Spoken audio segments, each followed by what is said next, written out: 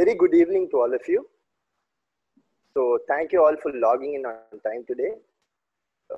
It's my pleasure in welcoming you all for the second session of the series on how to be investment ready, presented by TiE Chennai and Kiratsu Forum. The first session last week was on Are You Startup Ready, in which Mr. Subra covered the 18 points checklist on investment readiness. Today, the second session is going to be on various stages of funding and investor expectations for each stage of funding.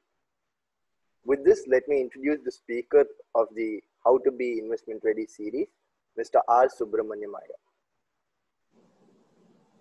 Mr. Subra is a forensic accountant, independent director, angel investor, strategy consultant, focusing on business models, and an expert witness with over 30 years of work experience in Asia and Australia, and transaction experience in Asia, Europe, and the US.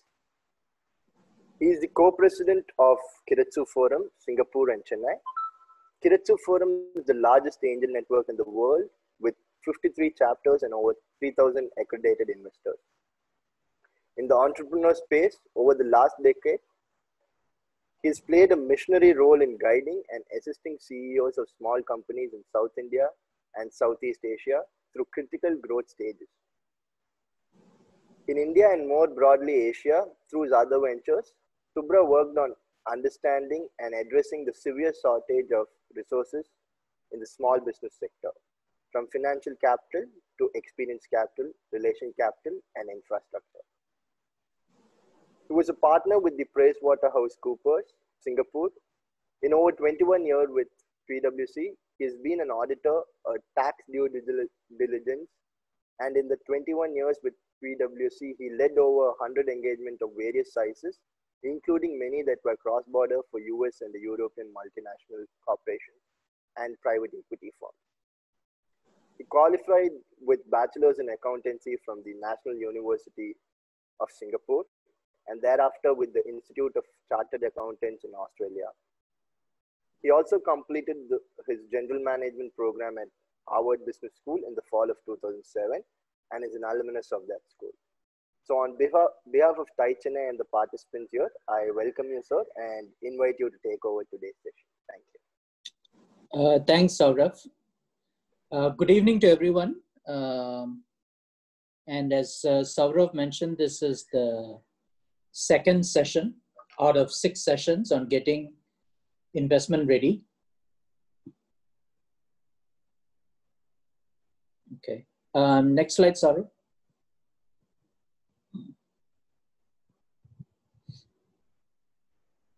Right, and so these are the 6 sessions. So last week we talked about, are you startup ready?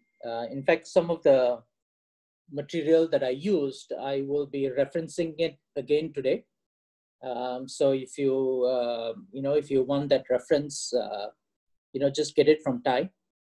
Today I'll be touching on stages of funding and investor expectations.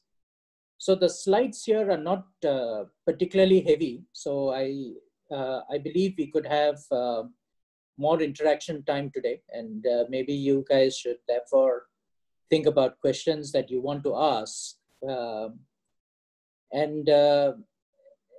Sometimes just the way we need to break it, right, before we touch on fundraising, which is the next 2 sessions, broken up into business models initially, and then how to go about the fundraise next.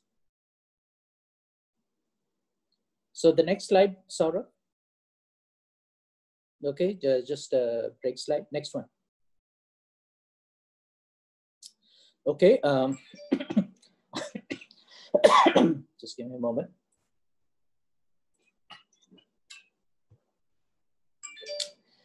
This is a reference that you guys may want to get. I already shared it with TiE Chennai last week because the 18 points that I picked up for the session last week comes from this particular checklist.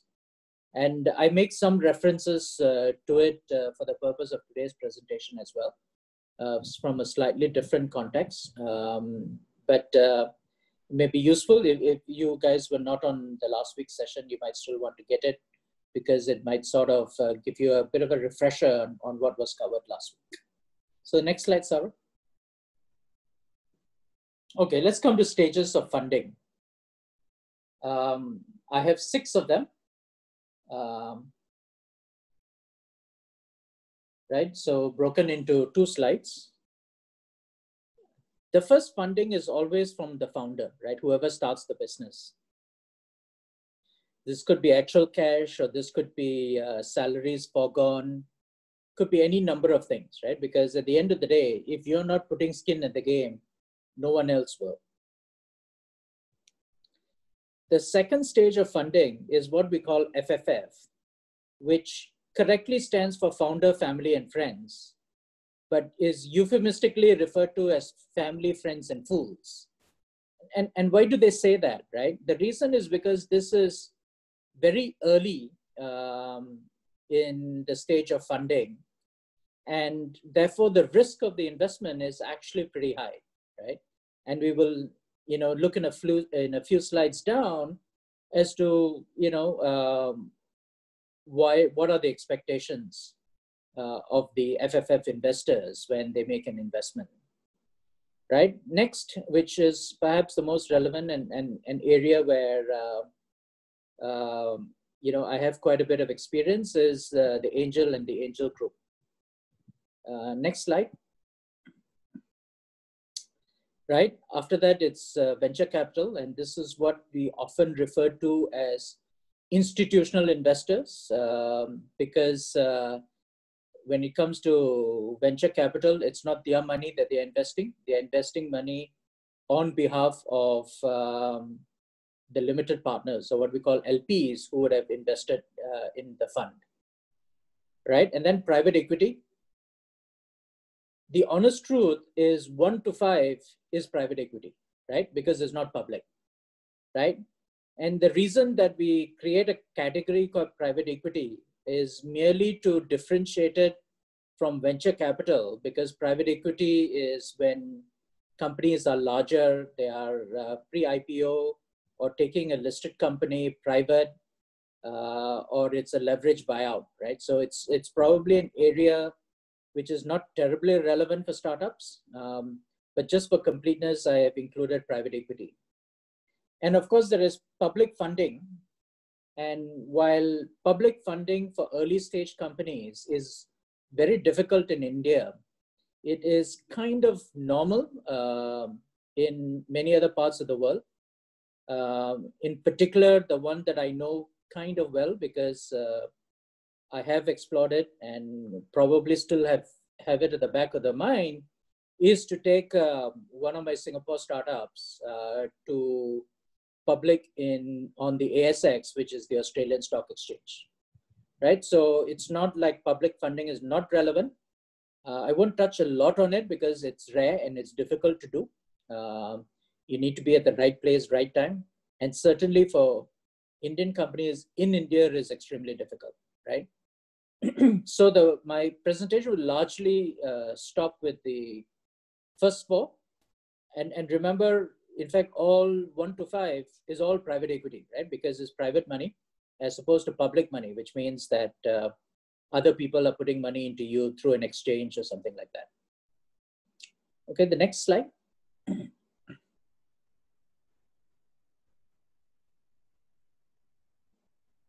Okay. So I will just explain, break down venture capital into its various stages, because you will come across these terms quite a bit, so you should know what they mean, right? So venture capital can come at various places, right? So they can invest in what we call the seed stage, which is typically the area of angel investors. Seed stage is means what it says it is, right? It is seeding the company, right? Typically, it is a time when you have its early stages of commercialization. You haven't quite established the business model. The business models is evolving. So this is often referred to the seed stage. Generally, we associate seed stage with angel investors, but there are venture capital who allocate a portion of their funds to seed stage investments, or what we call really early stage investments. The second stage is often referred to as the growth stage. It can be, you would have heard terms like Series A, Series B, Series C. You can have a Series 1A, Series CA, Series CB, and or C1, C2, and it goes on and on and on, right? It's all irrelevant in the sense that they are merely descriptions of the stage that the company has grown into, right? Early stage, we are normally talking about seed. Growth stage can be a Series A, can be a pre-Series A. Basically, it's a stage where the company is not quite 100% institutional ready. Some institutions may be prepared to invest. It needs to grow a little bit more before it gets to a valuation that, and therefore a fundraise size that would then qualify it to be called Series A. And then Series B when the company is larger. And I have a slide in between to sort of show the stages and how the founder's stake in the company dilutes over a period of time. And there is C, D, E, and you can break down each phase into multiple phases, sub-phases, which is merely indicative of a company doing multiple fundraise. Basically, when I talk about angel investments, early stage investing, I would not go beyond a Series B. My personal investments tend to be, largely seed and growth. Very rarely do I do a Series A, and almost never do a Series B. But basically, there's been a study which shows that, a study by an organization in Singapore, whose founder I know quite well, which shows that later stage investments like a Series D or Series E often tends to mirror the same returns as money that you would put in the capital markets, which means stock exchange, bonds, and all that kind of stuff, right? It's the early stage investments that's likely to give you a much larger return. But of course, they are also at a higher risk, meaning, as I was, answering questions last week, a third of your money may never come back, right? So I'll talk a little bit more when I go in depth on the venture capital. This is just to break down the stages of venture capital. So the next slide. Okay, this slide is a bit hard to see, but if you download the reference link that I have given, you will see clearly. So basically, this is what it shows, right? What it shows is by the time that you complete your seed series, or in which case I've included growth, that means series, pre-series A, you would find the original investors would have diluted 25%, right? So you started with 100% of the company, you've gone to 75%. Then series A tends to be a much larger round, and you find yourself typically diluted to about 60%. And then you dilute further when you do a Series B, C, D, and so on. And you find that, Series B or C onwards, generally you lose majority control, right? And which is why it's a big thing, right? So whenever we make investment decisions, we also look at the future potential of the company, so that, the fund raised in the early stages don't dilute the founders to below 50%. Certainly at Series A, we don't want the founders to be below 50 because, it's a little bit of an incentive, right? And the founders know the business. Often because in later stages, you need more managers than you need entrepreneurs. But in the early stages, it's really entrepreneurship that builds the company, right? So I always have a view on what the trend line is going to be, when investment decisions are made. And these are trade-off decisions in the sense that if you set valuations too high, nobody wants to invest in you. If you set the valuation too low, you will find that you dilute too quickly, right? And basically the answer to this is the potential of the business.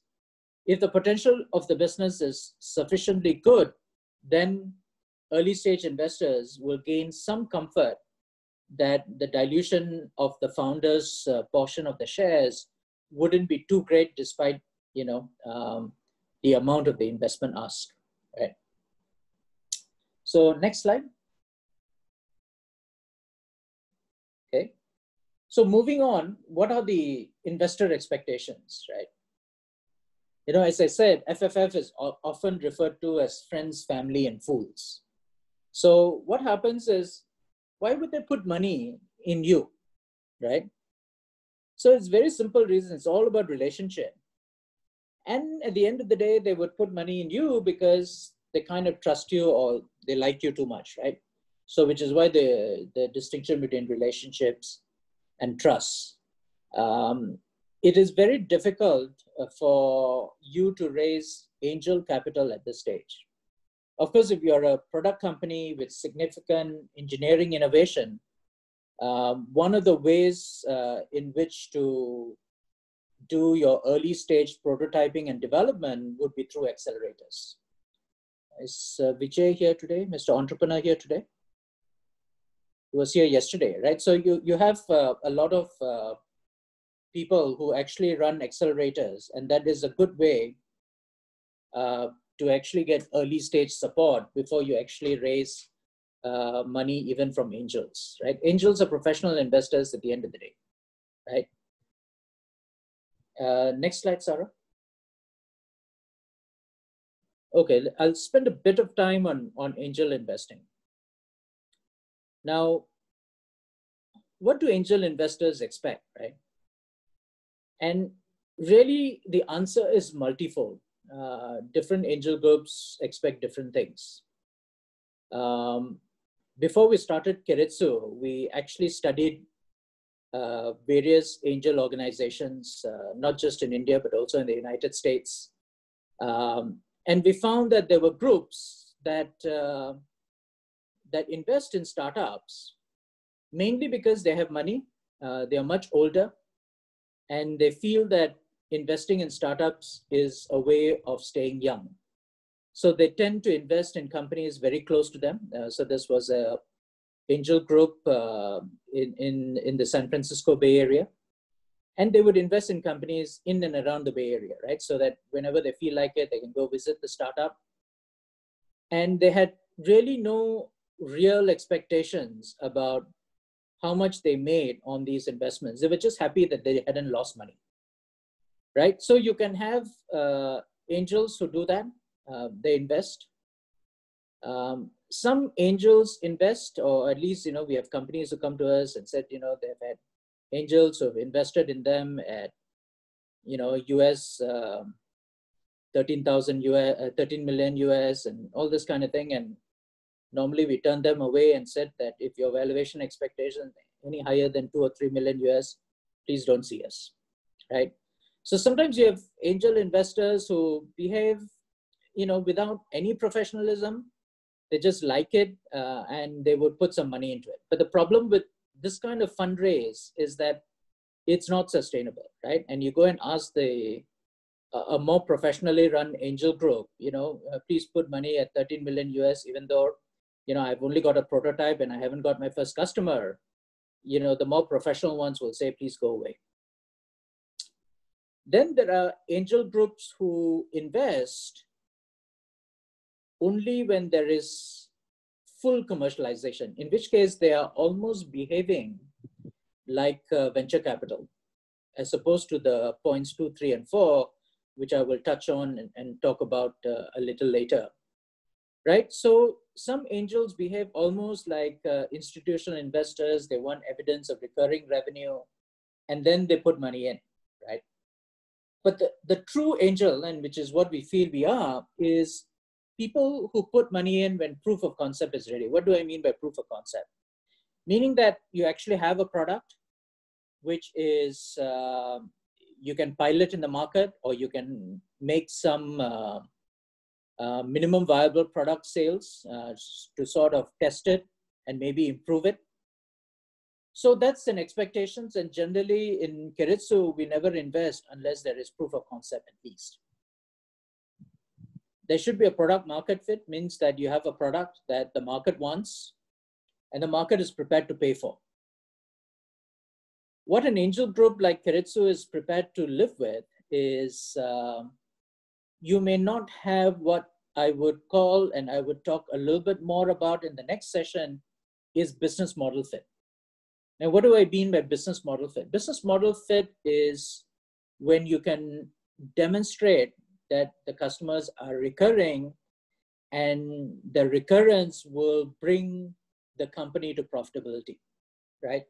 So at the stage of an initial angel investment, you're neither profitable, you probably have very little sales. You have proof of concept, maybe some pilot sales, some small number of sales.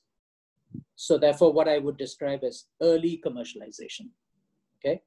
So that's really the area where angels should invest. And the reason for investing at that stage is the return, right? If the company is successful, and we'll talk about, as I mentioned last week, probably an angel, will invest at a point where, an angel investment, a third of my investment I should write off the day I sign the check. A third, I kind of know I will get a middling return, maybe close to interest rates. And it's the last third that is going to do so well, so that on a portfolio basis, I make an IRR of at least 30%, right? IRR meaning an annual yield of at least 30%, right? So that I beat investing in even stock markets sometimes, okay? So, so to make that kind of return, the investments needs to be reasonably early. It can be at the time, usually at least proof of concept should be there, product market fit should be there, and some early commercialization. Not necessarily recurring revenue. We have invested when the companies were didn't even have revenues, but had a product, they were very close to securing and going to market, right? But there are angel groups that invest only if you have proven your business model and you have substantially more revenue and can prove that, there is recurring revenue for your product, right? So that happens as well. So, if you're raising money from angels or angel groups, you will probably need to understand what is their expectations, what they are prepared to invest in before you, actually expose yourself to very detailed discussions.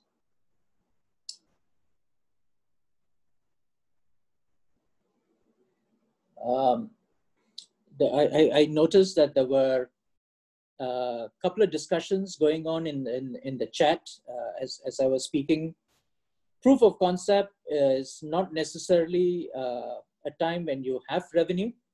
It could be well before revenue, but you cannot be too far away from early commercialization, right? So which means that you will actually have some revenue.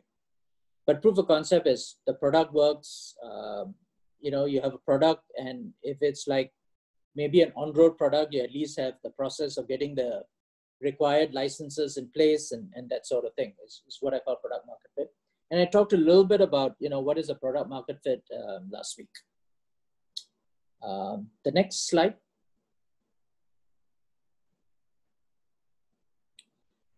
So the only other relevant stage for you is the venture capital, right, or the VCs. And again, the investor expectation varies. For sure, at this stage, you must have business model fit. And what do I mean by business model fit? Meaning that there is actually repeat orders. There is a demonstrable path to profitability. And more important than profitability is cash flow profitability. The investors need to know that within a number of years or, in a very short order, you will get to the point of sustained recurring revenue. Because even there is a risk, right? So, when I describe the returns for angels, a third they write off, a third they get some middling returns and a third does very well. In the case of VCs, the statistics is even harsher in the sense that they rely on 1/3 to make all the return and 2/3 is written off, right? The reason angels do better with another third is because they are more involved as private investors, as opposed to institutional investors, which is what a VC is, in trying to help the company or at least find some sort of a sale or an exit. VCs don't do that, right? VCs don't want to waste time with companies that are not going anywhere. They just write it off, move on, and work hard on those that's going to give them the return that will again give them an IRR of 30%. And at the VC stage, traction is important. That means you've got repeat revenues, repeat customers, right? So they actually need you to demonstrate that there's going to be growth in revenue. And even more important, you are not too far away on the operational cash generation. Now, different industries will have a different slant to these things.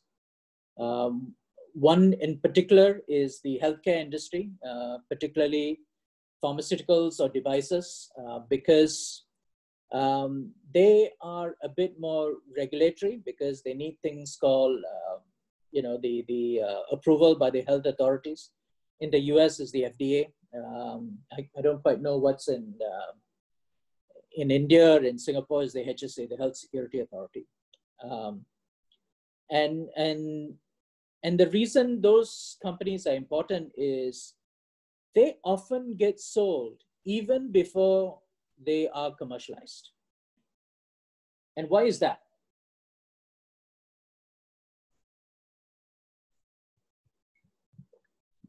The reason is because they often get bought out by the pharma majors who, don't want to spend all that money on R&D because they're very inefficient compared to a startup. They're just happy to pick up the startup with a great product, with maybe just completed the first clinical trial or maybe the second clinical trial and not gone on to the final clinical trial, because once they know that the product or solution is good, they have the distribution network to scale the business, right? So, they exit even before they are actually showing, huge revenues or operational cash, but they have demonstrated the potential growth of revenue and operational cash. So there are variants in all of these depending on industry, but it's the sort of flavor that I've given during this is kind of give you a set expectations. As I said, today's session is not particularly heavy. I also had a heavy day. So I'm happy to take questions and take questions on any aspect. So I'm just,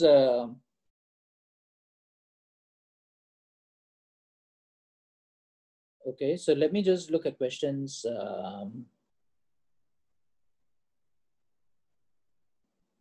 Okay, I think one of the questions, can you explain how accelerators help? There's already an answer. They make you investment ready, customer acquisition.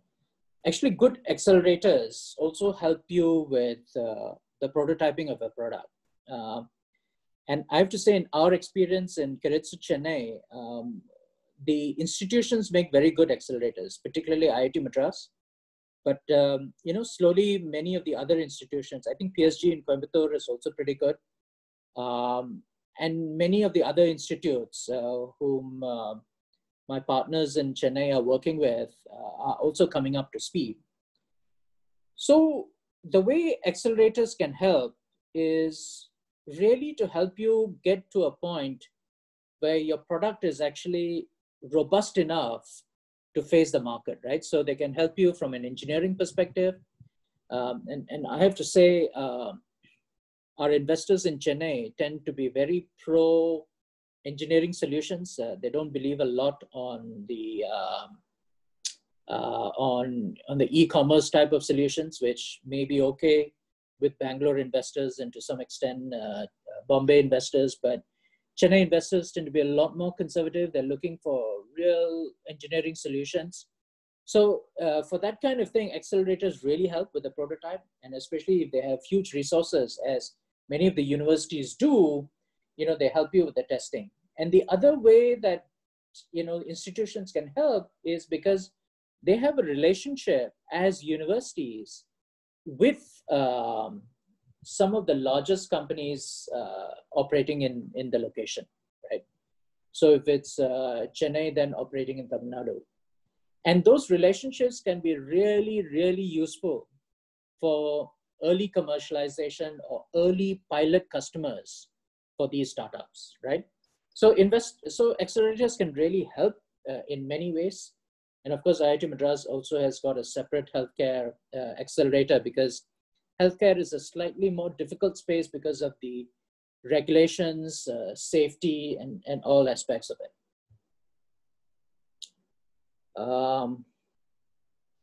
Then the question, POC is not always revenue positive. That's correct, right? But proof of concept actually means that the product is ready, right? So you at least need to be a minimum viable product.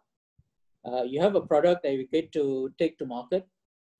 We have made investments where, the company pretty much had a ugly black box when we invested in them. And it took them 3 to 4 years before they have something which the customers are actually saying, this is great, right? So POC can sometimes be a long process. I mean, you may earn revenue, over that 2-3 years, not great revenue, but you actually haven't got the product, right, that the market actually wants, right? So there is a product market fit, but it's not translated itself into wowing the customers, right? Such that the customers would keep coming back, would recommend you to others. With many of the startups, especially deep tech type of startups, IoT type of startups, where actually you have a real product, that you can touch and feel, it can take quite a bit of time.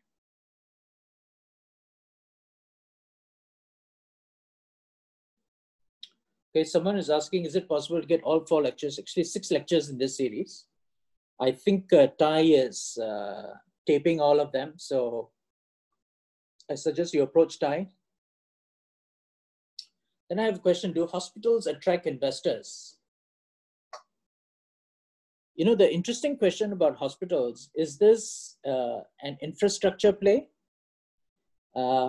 Is this a product? Is it a service, right? So as I was talking about products and services yesterday, it's a bit of a generalization that generally investors prefer to invest in products because there is a greater ability to scale, right? I can see an early stage investment translating to possibly a 10x return, right? Which is how we evaluate early stage investments, right? That's how angels and to some extent VCs look at it, right? Is there a 10x investment? Now, investing in a hospital is not a 10x investment. So they don't attract angel investors. They attract a different kind of investors who are happy to take security on the underlying infrastructure, right? On the underlying asset, the land. So yeah, hospitals can attract investors if they are interesting enough, they're doing something that is different. But you find that it is not in the space of angels. For angels to invest in hospitals is really difficult. There's no 10x return, and individual angels don't really have the wherewithal to sort of assess the underlying risk, right? So assume that you invest in a hospital and it doesn't go anywhere because it's very competitive and others have a much better presence. You find that a normal angel can't do anything with the asset, right? You can't sort of say, okay, strip the hospital, let's develop something else in the thing. But someone who's a bit more institutional and deep-pocketed would say, okay, even if the hospital fails, I can do something with the real estate. Okay, so hospitals are not what I would call typical for an angel space or even a VC space, but it attracts a different kind of investors, right? Not the type I know well, but it has its own attractions. There are also investments that are focused on what we call real estate or infrastructure plays. They tend to be institutional, they tend to be larger. And again, they wouldn't do an early stage hospital, but if they sort of find the hospital is set up, maybe it's got some good name or good name recognition or good recognition of doctors, they might be interested in it.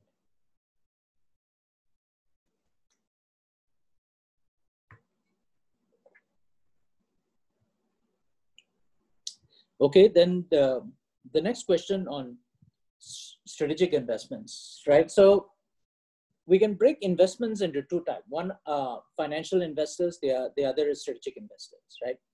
Who are financial investors? Which is all the people that I talked about, right? Which is angels, venture capital, private equity. They're all financial investors, right?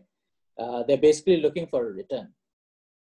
Now, startups do sometimes attract strategic investors. I think a case in point would be one of the IIT companies that makes electric motor vehicles, TiE, who got a strategic investment from Hero, right? Because Hero also makes motorcycles, and instead of trying to play with electric motorcycles within their infrastructure, they are happy to take a strategic investment in an earlier stage. I think Ather has gone a few rounds of funding, so they may be at series B or C, I don't know.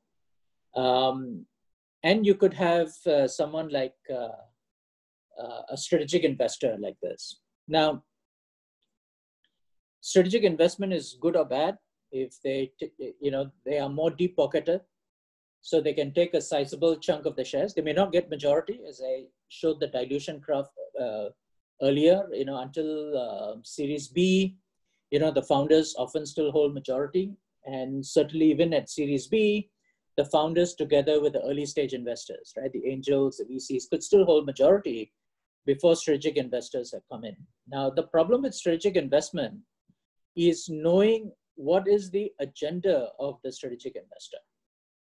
Because as deep-pocketed large companies, they may have a different agenda from what the founders might have. So it's not that strategic investment is bad, but knowing who the strategic investor is and what their likely agenda is, you really need to understand, okay? And the question on valuation, I will park for the last session. So I'll talk a little bit more about valuation on this. I need to break this up because otherwise it becomes pretty heavy and not too focused.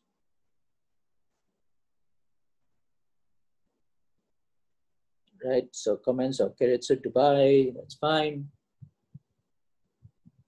Not sure what the other one means. Okay, what's the difference between an angel investor and a venture capitalist? An angel investor is purely an individual, right? So I'm an angel investor, right? And you have an angel group like Keiretsu Forum. It's not Keiretsu Forum that invests. It's members who invest in the individual capacity. Sometimes they may group together and form a special purpose vehicle, but the bottom line is there are individuals, right? So an angel investor is really an individual or groups of individuals who are making an investment into your company. A venture capital is what we call an institutional investor. So the venture capital will create, so if you take investment from a venture capital, the venture capital invests in its own name. I mean, it might create an intermediate vehicle for risk management purposes, but it has pooled the funds, right? So what happens, with the angel investor, if you want to raise 1 crore, you may need to raise from 10 people, right? With a venture capital, even if you want to raise 3 crores, one venture capital may be able to sign the check, right? So that's the difference, right? So venture capital is something you go for a bit later in the piece, because the venture capital's expectations, as I talked about earlier, is, they want you to have already demonstrated business model fit, right? Meaning recurring customers, there's a path to cash flow, neutrality, profitability, and all that sort of thing, which an angel investor is prepared to overlook, right? And sort of fund an idea just because they personally fancy the idea, right? So that's what the difference is. There's a difference between an individual and an institution. So the question of the accelerator, I think I've touched on. If my answer is not good enough, please raise the hand, ask more. Right, next one, a first release of MVP, which means minimum viable product. We found that our product is seen more of a vitamin than a painkiller by the customers. And the customers didn't find it compelling to try the product, pay, unfold. Well, at least you found out at the MVP stage that product market fit is a problem, right? So this is the question, right? So if you have a product market fit problem, what should you do, right? One is really ask your question, you know, should you go back to the drawing board and redesign the product, right? In this case, it's a medicine that you thought should be a painkiller, but it's seen as a vitamin, right? So somewhere the prototyping of the product has not worked, right? So my idea is go back to the drawing board, right? So you have indeed two options. One is, okay, everybody thinks it's a good vitamin, in which case you sell it as a vitamin. The problem with that is there's dime a dozen of vitamin sellers. And the question is whether you can compete in such a market. There may be less people selling painkillers, but if people don't see that in your solution, but usually if it's a painkiller, you would need to go through the regulatory process. So I'm not sure you could have ever taken it out as a minimum viable product. And our experience with something that is pharmaceutical in nature, you will find in the team of the company or in their advisory list, true scientists. And I gave an example last week about a company that is treating viruses in a different way from vaccines or other medications. So it's also relevant to COVID. It actually breaks the membrane of the cells. So they are creating a completely new class of pharmaceuticals. And the reason many of our investors have taken them seriously is just the CV of the scientists on their panel, which is so difficult to replicate. So anything in the pharma space is actually not easy. And it takes a long time before the angel investor actually gets a return. But if the product is successful, the return can be phenomenal. And often these companies are knowledge companies, so they won't do the distribution. Once they've gone through at least first stage or second stage of the clinical trial, they will sell it to one of the big pharmas who have the distribution network, right? So, you know, what are your relationships? So the founders, do they have relationships? Do they have advisors who can give them relationships to the pharma players who've got the distribution reach? So things like that become extremely important if you get into the space of healthcare. How are investments done in seed stage? Seed stage investments are rarely done as a loan, in the sense that whether you put it in as a loan or whether you put it in as capital, the risk is the same. You know, the failure risk of a seed stage startup is extremely high. So most early stage or seed stage investments, they usually raise capital, and you can raise the capital in n number of ways. You can raise it as a convertible, or you can just issue, fresh capital, right? Or you can have and many companies also issue preference shares because they want to limit the voting rights of early stage investors at that time. Even though many early stage investors, as we do in credit, so we ask for at least observer status in the board discussions. Even many people don't want to be directors because of the fiduciary risk that comes with it, but we often ask for observer rights. So early stage is rarely a loan. You might get small loans just to help you through until you raise your first round. But generally it's always equity.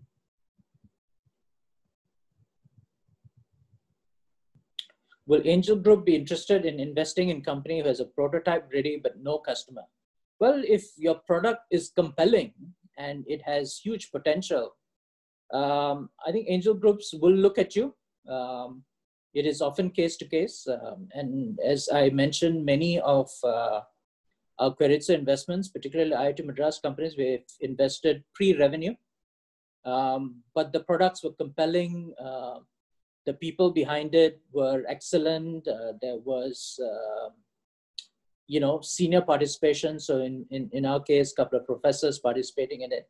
So it's a question of how compelling the total package is, right? So it's not a must to have customers, but it is difficult if the product is not compelling enough.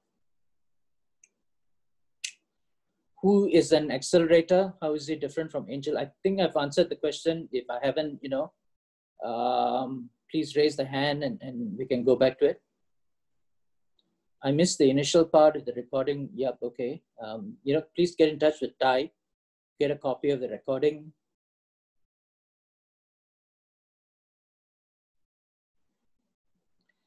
If investors invest seed stage up as loans, can the founders request instead of profit? Okay. Now, actually many early stage investments in the US, places like the US and Singapore, is often done as a convertible. And what's a convertible? A convertible is nothing but a loan that will at one point convert into equity, right? Or shares in the company. In India, there is a bit of a problem because only directors can give loans. And often if the loans attract an interest and you have a foreign investor, you have all kinds of chaos in an exchange control place like India, right? So people don't do loans in India, right? Although it is convertible loans are just the way it's done in many other parts of the world. And now, how does these convertible loans work? Well, you can have a coupon, which is the interest. Now, early stage companies typically never pay out the interest, right? So what happens is you have a coupon of 8%. So depending on when you invested, from the day you invested, it accumulates this 8%, right? So you have this loan plus interest accumulating up to the point where it gets converted into capital in the company, which is shares in the company, at a later point in time where you have external reference value, right? Meaning some big investor or institutional investor has invested, and you now have a benchmark value. And therefore this loan plus the coupon, which is not actually paid, but is accumulated, is then converted into shares of the company, right? So, so you can structure it in that way. It's just that it is extremely hard and all kinds of legal issues in an Indian environment, which is peculiar to India, partly because of because a lot of startup laws in India are still ancient by global standards.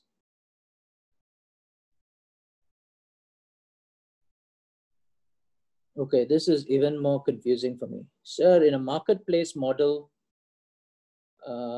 which uses video AR for discovery, for bookings.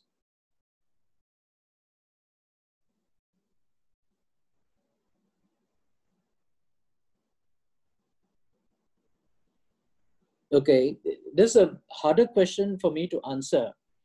See, let's simplify what I mean by POC, right? What is a proof of concept? The proof of concept is you have a product or service or an offering that a market is prepared to pay for, right? So you have a product market fit. And the product is ready for early commercialization. So maybe something like this, you have a minimum viable product, you can take a certain volume of activity, and you actually put out there in the market, and there are people who are beginning to use it. That's POC, right? I don't want to get into the detail of whether you have all aspects of the POC, but basically, when I talk about business model, when I talk about product market fit, it's that when you have a startup and you have an offering, you have a value proposition. Now,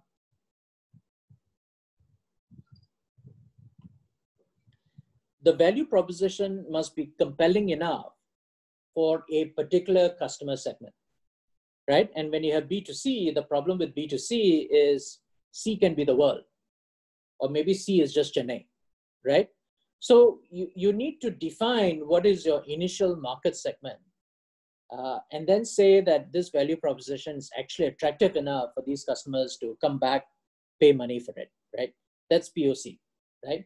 Now, if you have to deliver all aspects of customer acquisition, engagement, and retention, then that's a different thing, right? So by POC, I basically, all I'm interested in, you have a value proposition that a customer segment or a limited customer segment is at least interested in paying for, right? And to me, keep POC simple enough to that point. How much investors will be interfering my day-to-day business affairs? Again, varies from investors to investors. Most of us who are professional in our outlook really don't want to interfere in you, right? We will interfere if things are not going in the way we expect, right? In which case, we'll call for a meeting and say what we like, what we don't like, and sort of agree on next steps. So by and large, as an angel investor, I probably have 40 investments, right? Some of it is in different countries. There is no way I could interfere in the business that I've invested in. Doesn't mean that I'm not in touch. Doesn't mean that I don't get updates. In fact, Kiritsu Forum does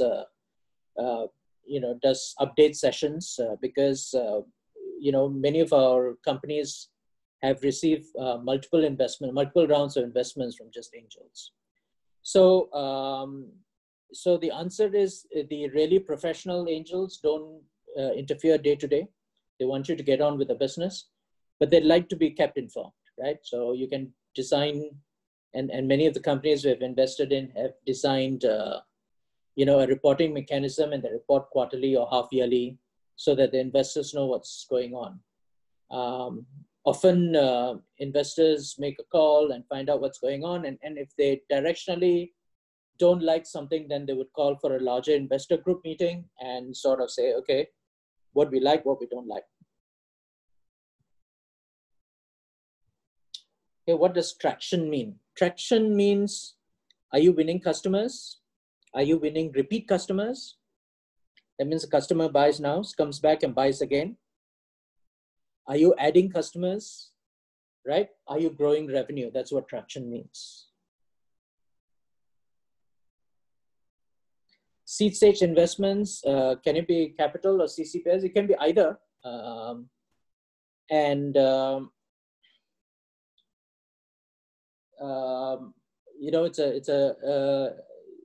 You have a lot of valuation issues when we make angel investments, right? As an angel investor, I will never accept an extremely high valuation for the simple reason is that it's my hard-earned money and the risk of failure is pretty high, right? So until you have lost money, you actually don't understand how important that is, right? And why do we don't want a high valuation? Because I know that I need to make a really good bucket loads of money on 1/3 of my investments, right?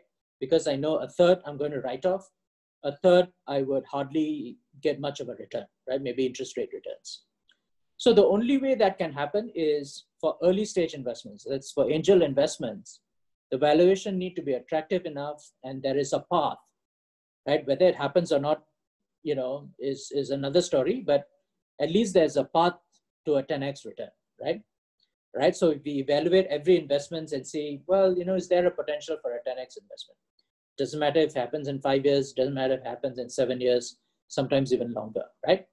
But when you can do a 10x investments, usually the IRR adds up, okay?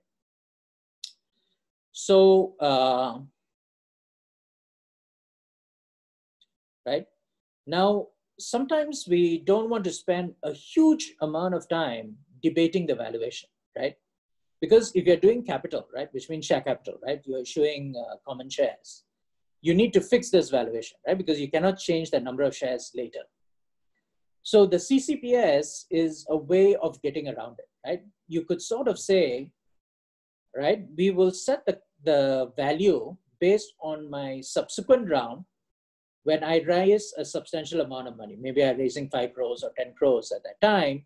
So based on which, it's a sizable investment, maybe even from an institutional investor.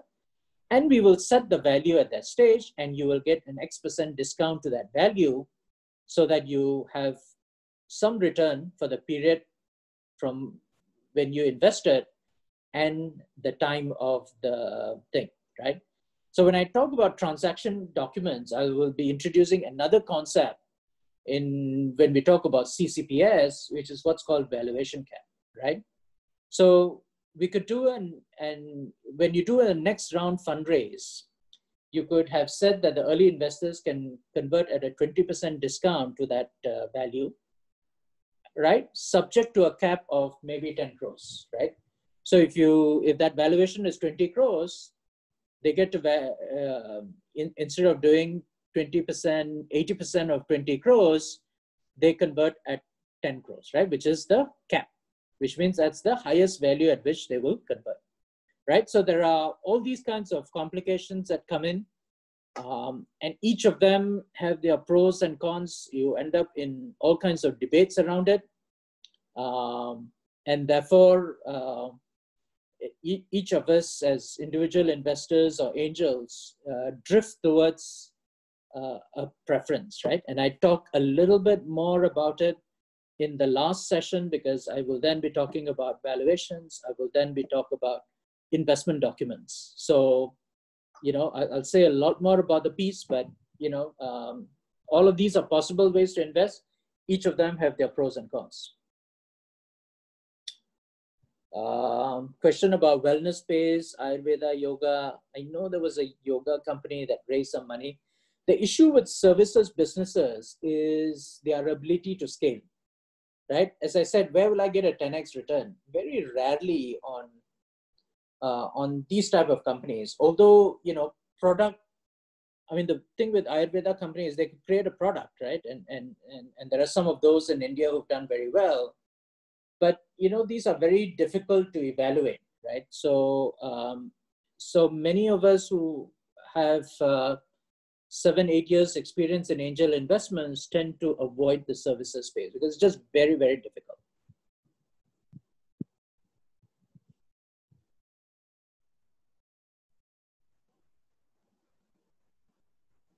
Ours is a SaaS product, and we abide to Kiritsu. Go ahead, let the staff look at it before it comes to SVK and I to look at it, right? As I said, value proposition needs to be compelling, right?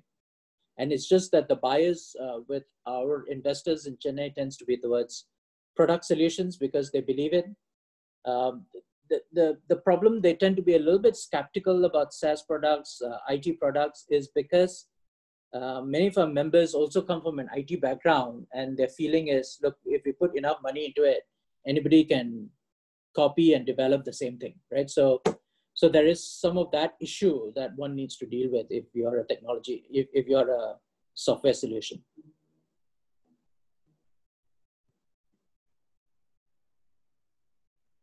Is there a way for retail investors to invest in startups?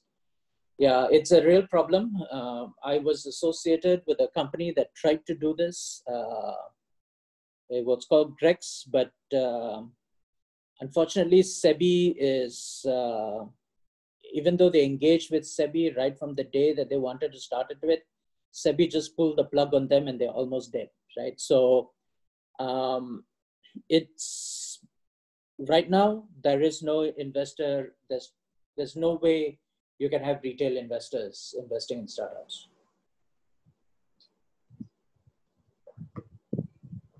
Because when you say retail investors, you're talking about public as opposed to private, right? Because it could be anybody and everybody, right? There were attempts to try and do this, but I think in the Indian regulatory environment, we're still a long way from this.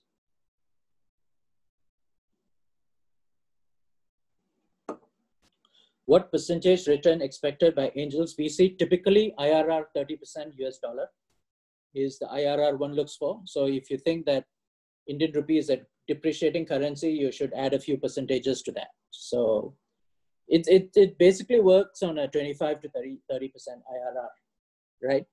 And therefore the period of time doesn't matter, right? If that's just that if it takes longer, you need a higher multiple, right, to achieve the same IRR.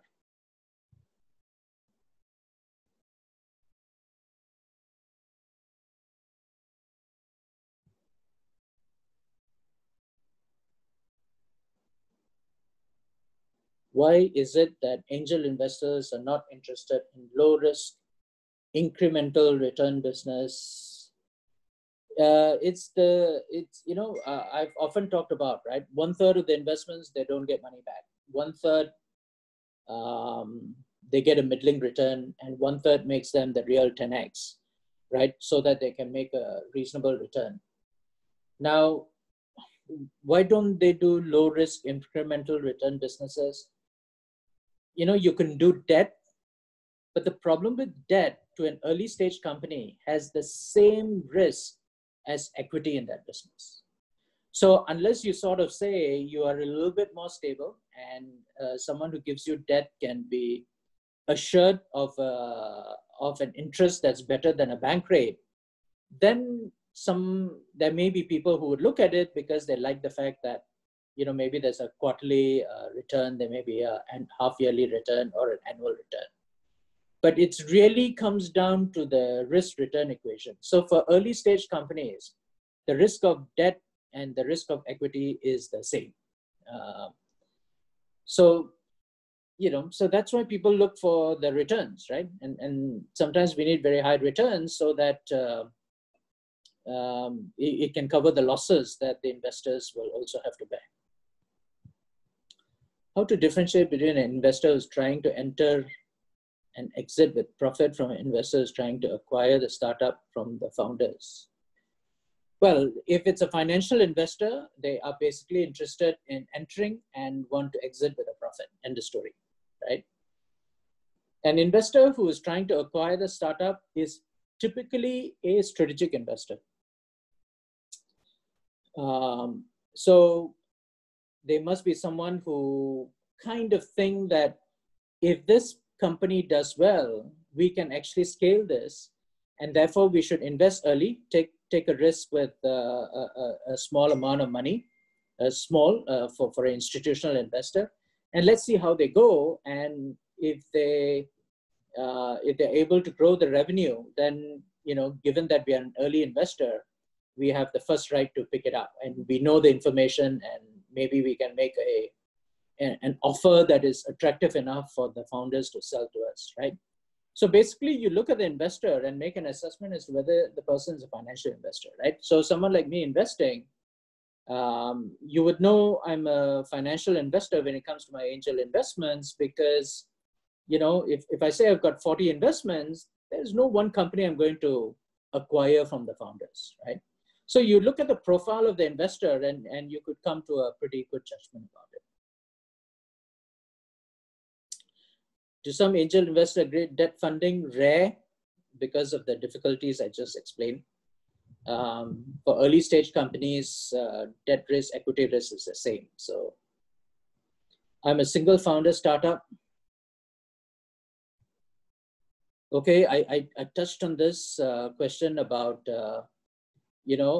people like to have 2 or 3 founder team rather than a single founder, which we covered in the first session. So that's fine. I mean, investors do prefer, not that they don't invest in a single founder team, but a single founder startup. But generally, from a risk mitigation perspective, they prefer a team. So it's fine. I mean, as long as the ESOP or other consideration that you are prepared to pay your other founding members is attractive enough or compelling enough for them to stay, and especially stay through the hard times, right? Which is a theme that I talked a little bit about earlier. I talked a bit about even at last week. So earlier question, is it Grex? Yeah, Grex, GREX was the company that was trying to create an alternate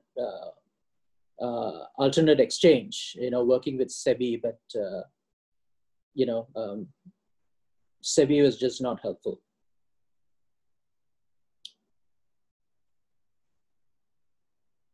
Okay, I'm not sure. I thought I've answered the question of what is equity, seed stage, angel.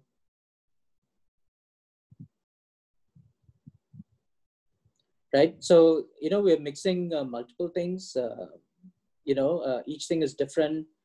Equity alone is the type of instrument that you look for, and many early stage investments tend to be equity, whether common shares or convertibles or CCPS, as in India. Stages, are you at a C stage, a growth stage, a Series A, Series B? It depends on where you are in your evolution as a company.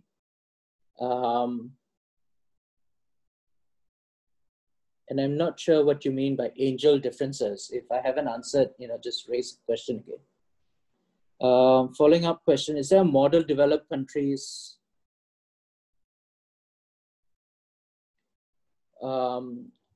I think what's happened with, there's not a lot of models of retail investors investing in startups.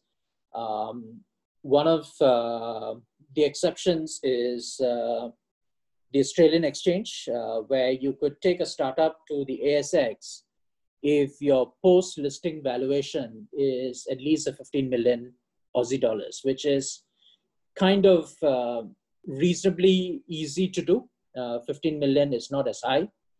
You can do a startup in a place like Singapore, but the expected post-investment valuation is Sing dollar 80 million, right? Which is a bit harder to do.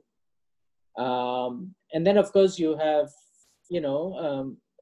early stage companies, maybe not seed or growth, but maybe Series C, Series D companies, which often get listed on NASDAQ, even though they're loss-making, but have compelling product or growth stories. And NASDAQ is, of course, the technologies market in the United States, right?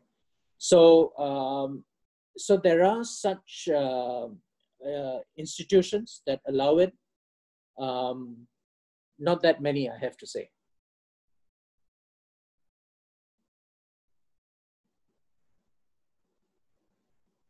Okay, Saurav, Jawahar wants to ask a question. Can you unmute him?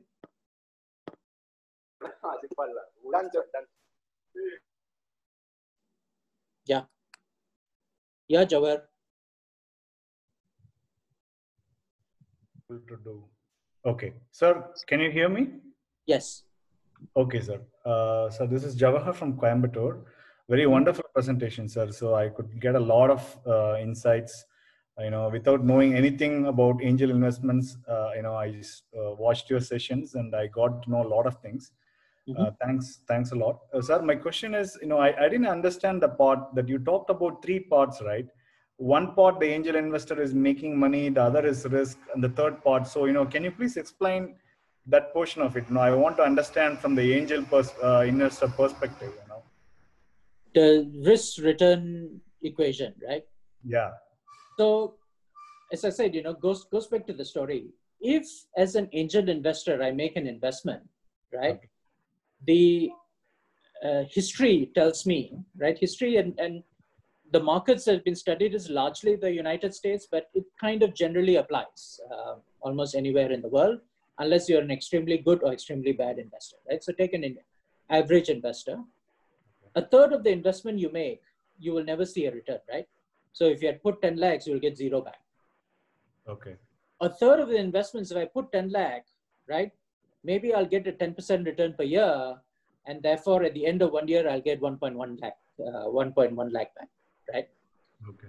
Now, my third investment is what over a period of 3 years, 5 years, or 7 years will give me a 10x return, which normally equates to something close to a 50% IRR. That means if I put 1 lakh today, at the end of the year, it's really worth 1.5 lakhs. Okay. Now, the reason an angel investor looks at this is, as a portfolio, I lose 1 lakh, right? I've invested 3 lakhs. At the end of 1 year, I got 1.1 plus 1.5, which is actually not enough, right? It's a loss. So actually, the third one will do much better than that, right? But if you take over a period of time, for my 3 lakh investment, I will get at the end of 1 year at least 4 lakhs, right? Meaning about a 30% return. Now, how do I get a 4 lakhs return, knowing that out of the 3 lakhs, 1 lakh is going to disappear, right? Okay. 1 lakh will give me a small return. Okay. So I need to make a huge return on the last 1/3. Okay. Okay. So what happens is I evaluate every investment to see that if it falls into that last 1/3, right? Because I don't know, and really you can never know, right? The risk of early stage investing is extremely high. I can never know which of the companies will fail and will get zero money back. Which of the companies, will give me a middling return, maybe, a bit better than interest rates, and which companies will do it, right? So I evaluate all of them on the basis that it would really give me a good 10x return over 5 years or 7 years or whatever, right?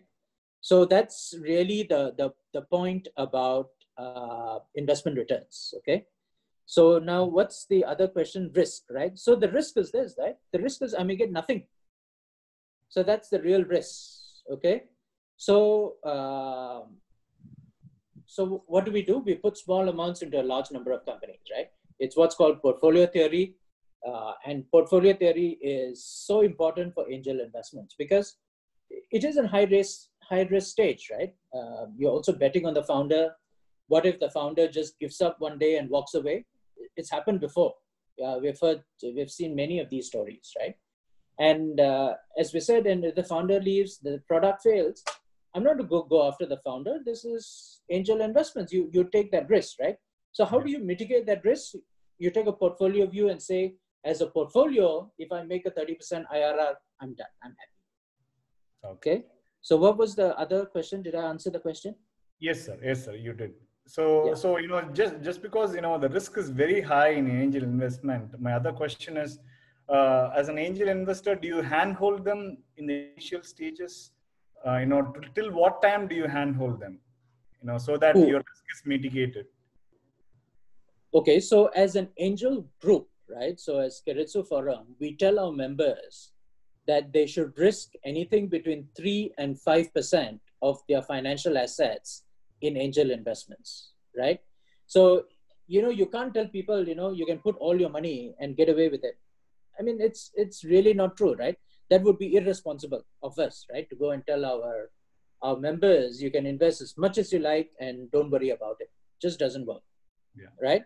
So you basically say, take a sensible risk appetite, and usually 3 to 5% of the financial worth, is not going to affect their lifestyle, even if all of it failed, right?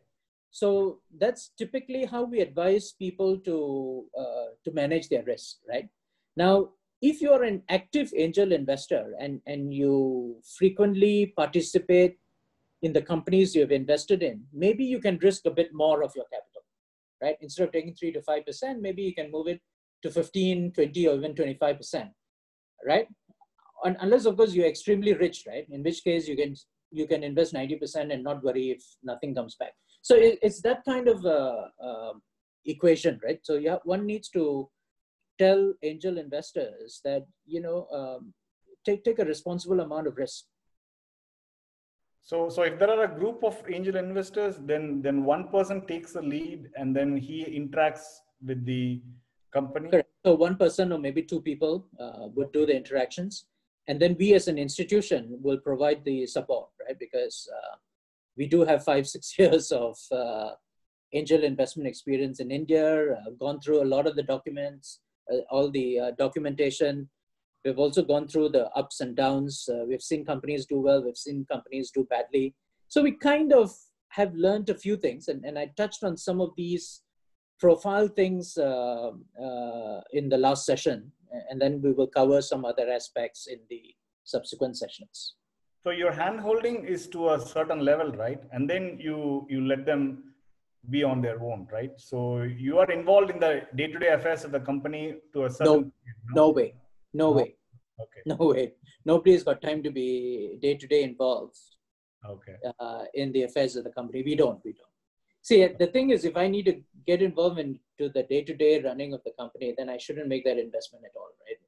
It's like saying, I don't even trust the founder then that's an investment one shouldn't make.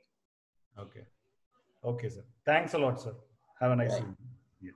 Okay, there's another, other than financials and other details about the startup, what do investors expect from?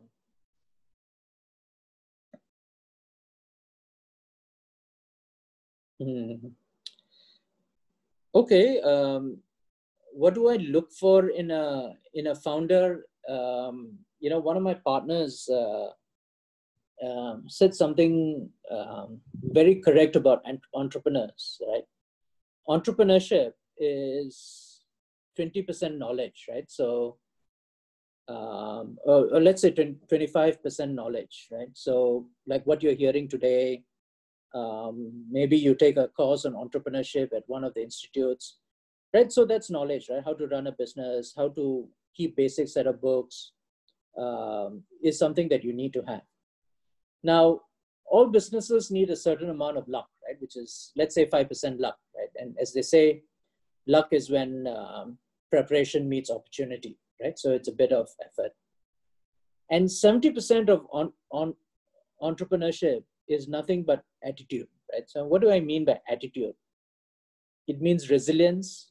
It means knowing that it will not always be good times. There are times you'll run out of cash, can't pay salaries. You have got to scramble, get help, pull people, pull resources, speak to the other founders, share the pain, and still at the same time motivate the team to continue developing the product to a point where you can raise substantial capital and go to market, right?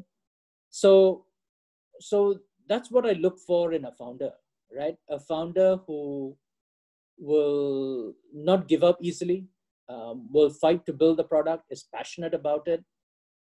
So in fact, all of these things are perhaps even more important than the financials, because the financials and the projections that you put together as an early stage company is as good as the paper you've written on it, right? Really, right?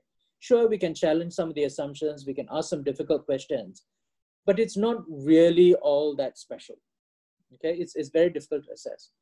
So often, there's a friend of mine, who made some really large investments in the early days when India opened up.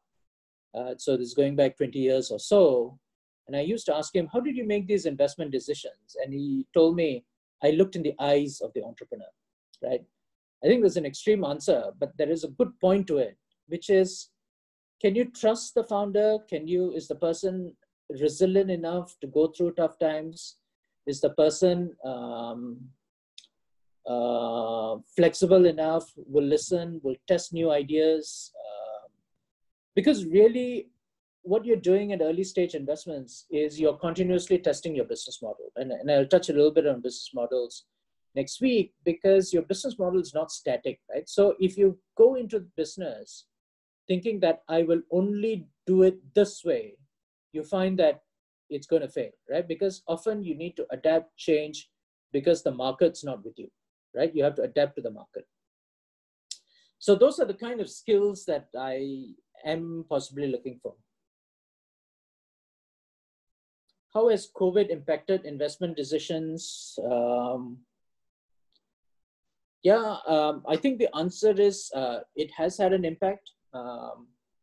Many of our members came to us and said, look, don't show us new companies, because, let's go and talk to the companies we've already invested in, because they may have struggles. So I'd rather keep my powder dry instead of putting in new companies. Let's go back, look at the older companies.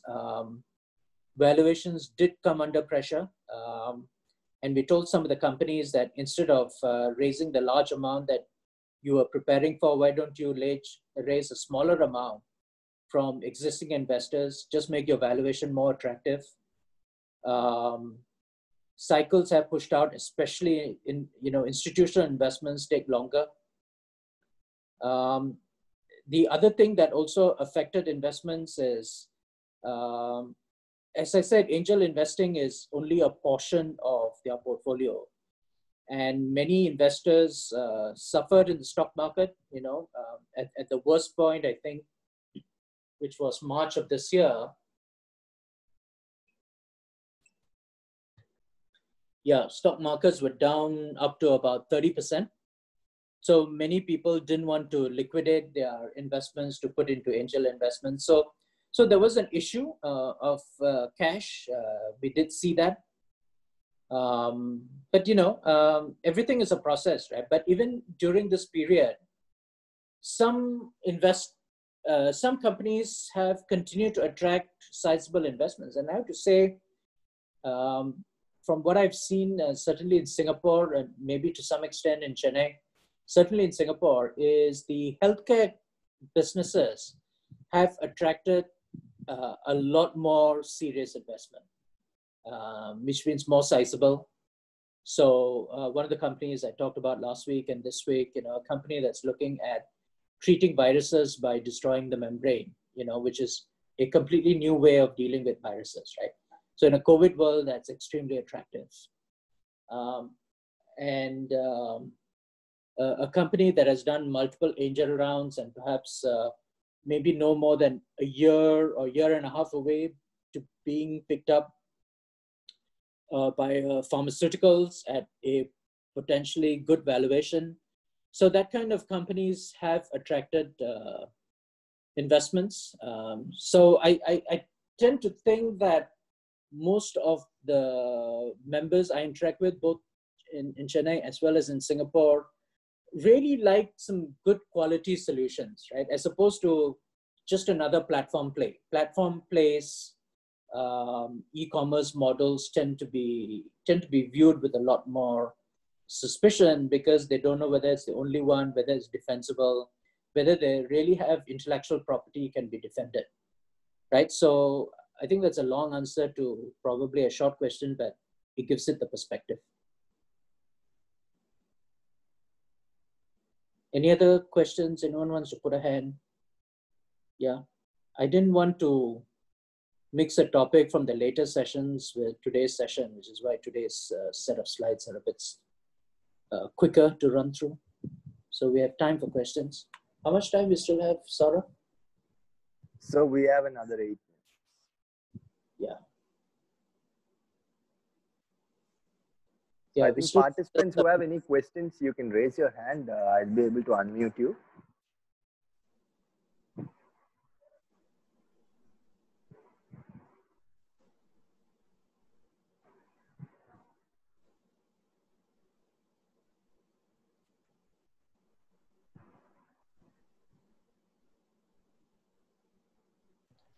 Sir? Sir, can you hear me? Oh, Jawahar? Yes, sir. Yeah, go ahead. Yeah, since we have time, I thought, I could ask you this question, sir. Sir, like, have you invested in any kind of gardening companies?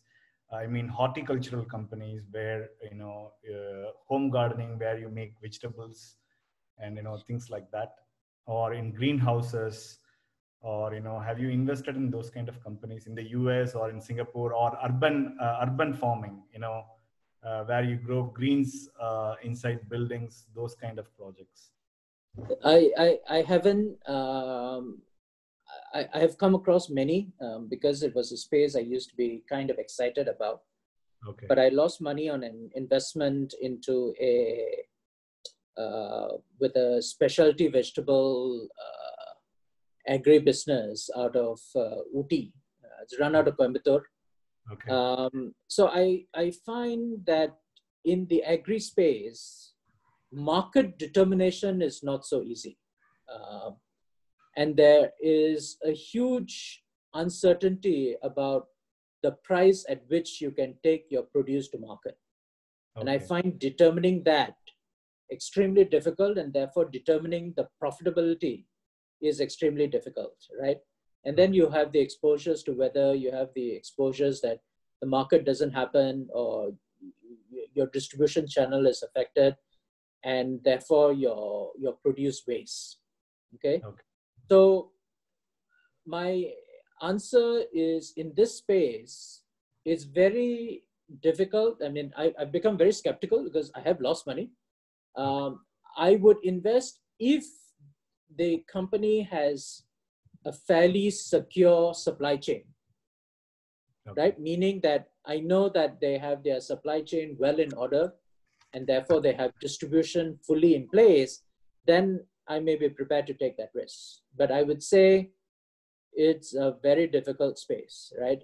And when we look at deep tech, I actually view agri-tech with a lot of caution because not just in India, also in other parts of the world, in Indonesia, in Papua New Guinea, some of the places where I've had agri-tech businesses that's had exposure, it's an extremely political space, Okay. right? So, and if I was an investor in such a company, I find that I have to play a significant role to help with the distribution and all that. And to be honest, I don't have the right experience in that space. Okay. Having said that, there are boutique venture funds that focus only in agri-tech, right? I don't know if there's one in any good ones in India, but I know of one in Israel, which where the fund managers have worked for the Nestle's, Glencore's, Cargill's of the world. So they really have the skills to help the companies they invest in. Okay. Yeah, Israel. Israel export a lot of vegetables. I mean, they are too good in horticulture, right? Yeah, yeah. So there's a lot of technology there, actually. So how about I'm actually in the coir space, coir pit, which is used in greenhouses and grow bags, and garden articles and all those. So predominantly my interest is in coir, and if you see the data in India, coir exports have been going up and up, and every year it has reached like 2,500 crores of coir exports. So the data is very encouraging. So have you done any investments in coir related industries? No, I mean I understand it from a greenhouses perspective because I did look at the agri space, in many years ago. As I said, for reasons that I lost some money, I've not looked at it recently. Because coir becomes part of your greenhouses, right, to support the plant. Yeah, right? it goes So it's a yeah. So I understand the business, but as I said, you need to give me a compelling proposition, right, as to why I'll make my 10x return, right? So look, it's just the way it is, right? That's life, I'm struggling to raise money for my simulator business, right? So which I think is a lot more compelling. But that's just the way it is. It's not 10x, but I see coir exporters making a lot of money, but I do not know if it is in a very short period or if it is 10x, those Sure. things. So look, there's a different kind of investor for different investments, right? So each one has their own preferences of what they like, what they don't like, right? So that's just the way it happens. Okay. Yeah. Thank you, sir. A lot of insights. Thanks a lot, sir. Okay, Saurav, any more questions? I think that was the last question, sir. So Okay. on behalf of TiE Chennai, I would like to thank you, sir, for a very informative and an interactive section. A lot of questions were asked and answered too. I'm sure participants had a good learning and a lot of clarity on the questions asked. So thank you so much for that. I would also like to extend my thanks to the participants who are part of the session today. So our next and the third session is on Wednesday, 19th of August, 5 p.m. And the session will be on part 1 of fundraising, which includes business model, business plans, etc. So looking forward to your participation in the next session too. Thank you. Okay, great. Thank you, everyone. Good night. Yeah, thank you, sir. Thank you so much.